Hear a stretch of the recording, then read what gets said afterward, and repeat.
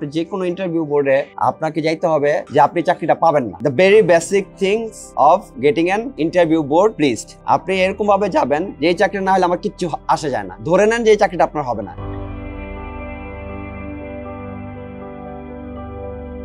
আমি ইন্টারভিউ বোর্ডগুলো খুব এনজয় করি, বিকজ ইন্টারভিউ বোর্ডে অনেক ডাইভার্সিফাইড লোক আসে, তারা অনেক সময় বিভিন্ন ধরনের জিনিস জিজ্ঞেস করে। ইন্টারভিউ বোর্ডে ইন্টারভিউকে জিজ্ঞেস করা হয়, কিন্তু অনেক সময় আমি আস্ক করি যে do you have anything to say, আপনার কি কিছু জানার আছে। অনেক সময় এরকম কোশ্চেনটা করি। মোস্ট অফ দ্য কেসেস তারা আসলে জানতে চায় যে স্যার আমি চাকরিটা কতদিনের মধ্যে চাকরি হবে, বা আদৌ কি আমার চাকরিটা হবে, এটা নিশ্চয়তা কিভাবে পাবো। একটা ব্যাপার আপনি মনে রাখবেন, আপনি যে কোনো ইন্টারভিউ বোর্ডে আপনাকে যাইতে হবে যে আপনি চাকরিটা পাবেন না। The very basic things of getting an interview board list. আপনি এরকম ভাবে যাবেন যে এই চাকরি না হলে আমার কিচ্ছু আসে যায় না, ধরে নেন যে এই চাকরিটা আপনার হবে না। You will be super confident inside. আর যদি মনে করেন আমার এই চাকরিটা লাগবে, এই চাকরি না হলে আমার অবস্থা খারাপ হয়ে যাবে, বা আমার না হলে কি হবে না হবে, আমার যাইতেই হবে, তখন আপনাকে যখন কোশ্চেন করা হবে আপনার মাথায় ওইটা আপনাকে স্ট্রাইক করতে হবে। এডিশনাল বার্ডেন নিয়ে আসেন মাথার মধ্যে। So drag all burden and go N interview and crack the interview with super confidence যে এই চাকরি না হলেও আমার হবে, দেখবেন যে আপনি এই চাকরিটা পাবেন। So that's the very important tools to crack an interview. এটা একটা এডিশনাল আপনাদের যারা ফ্রেশ গ্রাজুয়েট তাদের অনেককে লাগতে পারে, কর্মের মধ্যে আছেন তাদের তো বললাম অন্যান্য জিনিসগুলো প্র্যাকটিস করে। ইন এডিশন টু দ্যাট যেটা ইম্পর্টেন্ট সেটা হচ্ছে যে পড়তে হবে।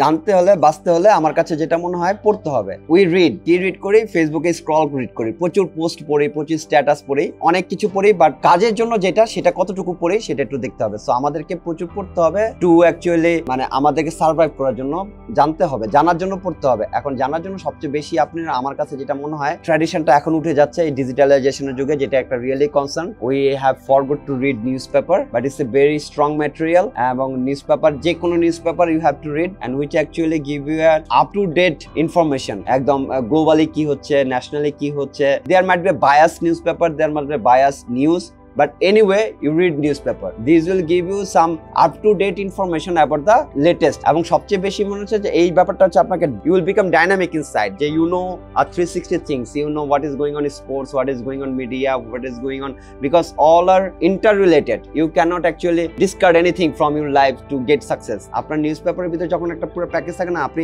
স্পোর্টস এর খবর রাখেন না, এটা যখন আপনি কোনো একটা জায়গায় বলবেন, ইট নট নেসেসারিলি যে আপনি ক্রিকেট ফলো করেন না, ফুটবল ফলো করেন না, হ্যান্ডবল ফলো করেন না, হকি ফলো করেন না, ইপিএল ফলো করেন না, আইপিএল ফলো করেন না, ইটস ইম্যাটেরিয়াল। বাট আপনি স্পোর্টস সম্পর্কে জানেন না, আপনি কিন্তু দুনিয়ার অনেক বড় একটা বিজনেস সম্পর্কে আউট হয়ে গেছে। সো সকল ধরনের ইনফরমেশন আপনার জানা উচিত।